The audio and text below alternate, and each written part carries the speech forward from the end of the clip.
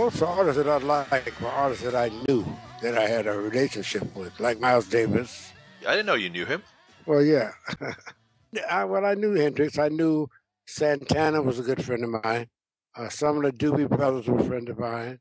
A lot of the big entertainers back in the 60s and 70s were friends of mine. It came out of Motown. I knew the Temptations. I knew the Four Tops. I knew, I sang with the Platters. I was a Platter for one night. How did that come about?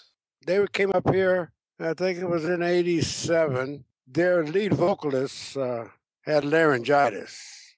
And I was playing at a jazz club, and they came and heard me. And they approached me and asked me would I be a Platter for one night. And you knew all the songs? No, I had to study all night. I was up 24 hours.